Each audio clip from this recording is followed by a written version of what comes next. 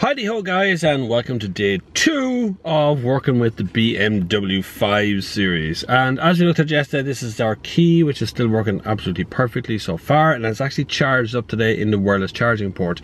So let's find out a bit more about the interior of this car. If this is your first time here, make sure you hit the subscribe button at the bottom, because a new video goes out basically every day on this channel, and you're going to miss ones where I get a bit more technical.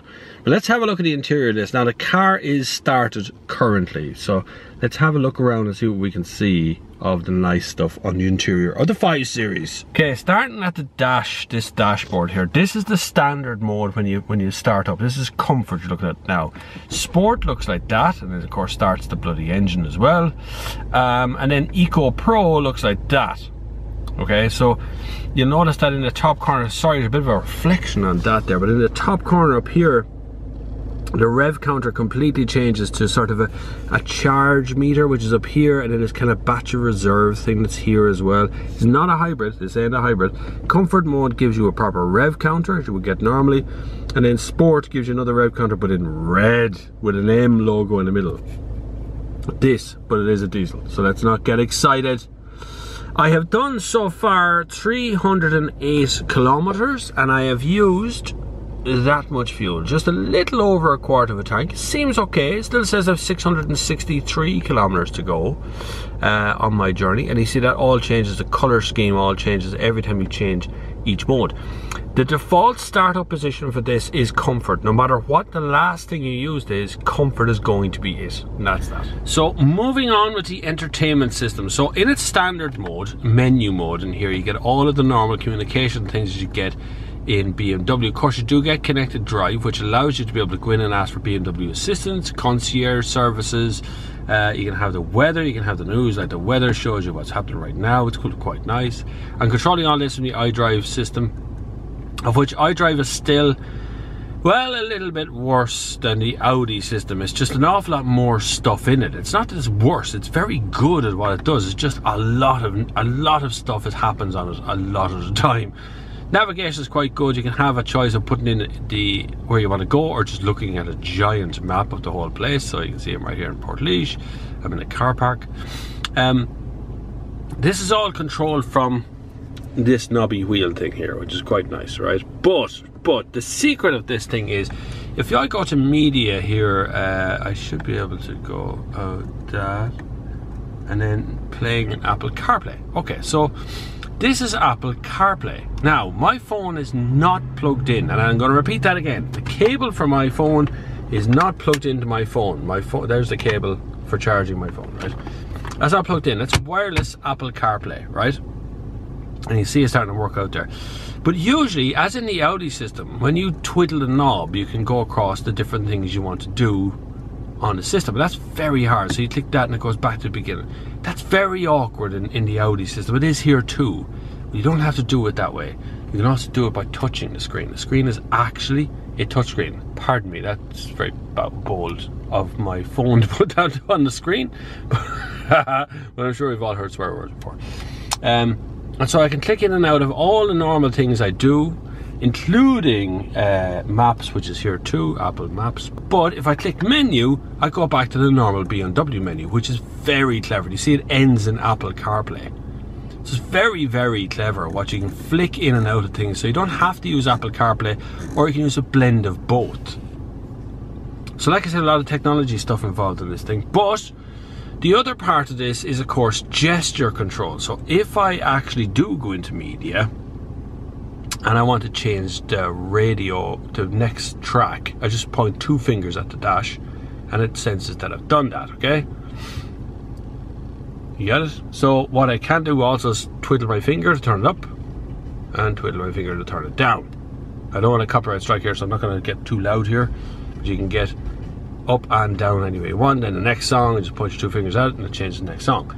It's fab. Works. I thought it was a total gimmick when I saw it first. Thought this is never going to catch on, but it really does work. Now it only works for front 2 passengers. The rear 2 passengers don't get this feature straight away. But that's why I said I want to leave the interior of this for a special video, because there's just so much stuff in here.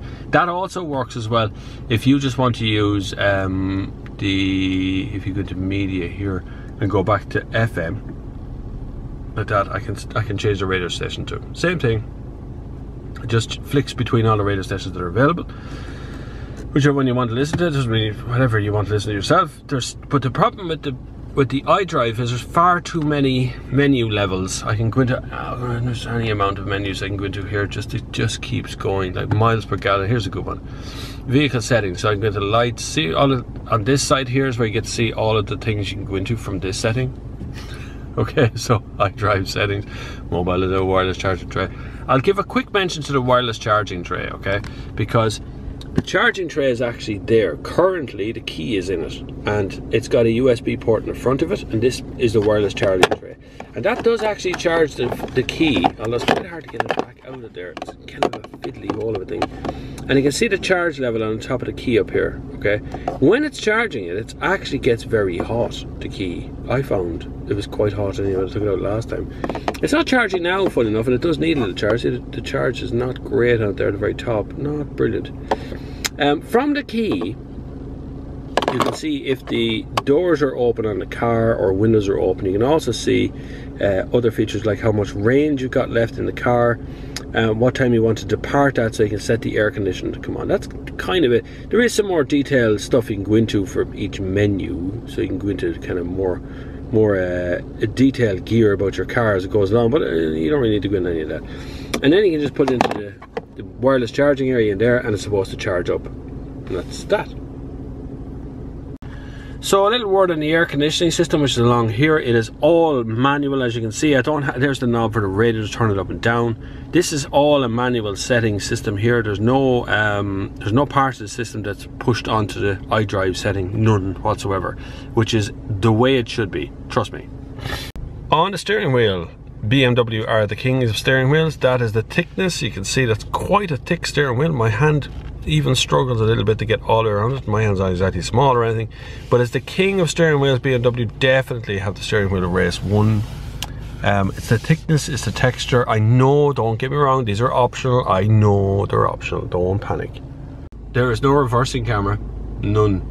And all this does is show you kind of, when you turn the steering wheel, it bends like that to show you where you might be going into, but you've no idea. And it shows you here the shape of the thing that you're looking at. So that's a hedge out in front of me, so it's showing me the shape of a hedge. Other than that, there's no reversing camera. The mirror on that side bows down to show you what's going on, so it's showing you backwards. So let's reverse a little bit and you'll see what I mean. So it's showing me very near, just at the rear of the car is what it's showing me, and that's showing me the bending of the reversing sensor thing. There is sensors, don't get me wrong. I don't need a mirror, a camera, but it'd be nice because the visibility out the back is not exactly fabulous now. So I saw a comment yesterday that said about I don't like dark interiors. It's not that I don't like black interiors. I don't like dark interiors. That's the difference.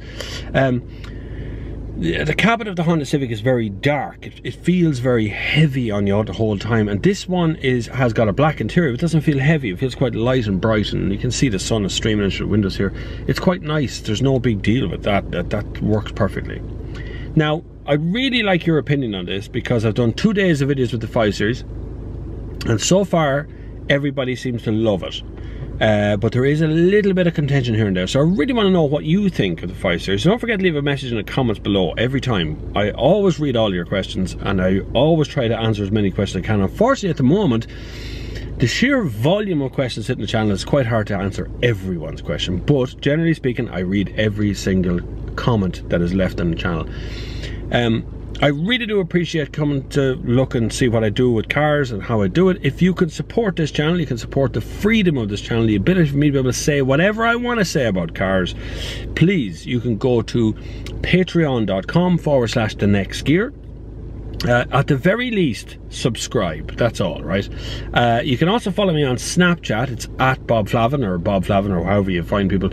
I said that yesterday in the other video, or in another video a couple of days ago or something, and like hundreds of you turned up on Snapchat. Where did you all come from? What were you all doing hiding out? Anyway, Snapchat, Bob Flavin, same thing there. I'm on Twitter as @thenextgear.